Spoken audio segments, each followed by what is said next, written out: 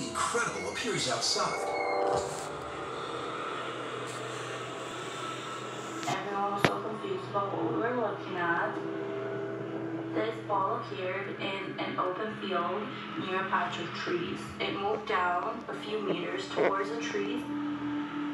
I was thinking, is that a car? But it was way too bright and moving in a way a car just wouldn't move.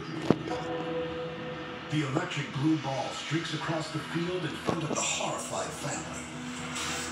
Seconds later, the ominous fizzing sphere sends out a bright yellow pulse and suddenly disappears.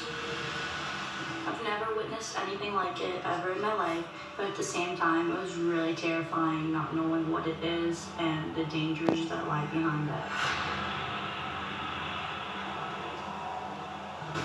Experts struggle to explain this weird apparition.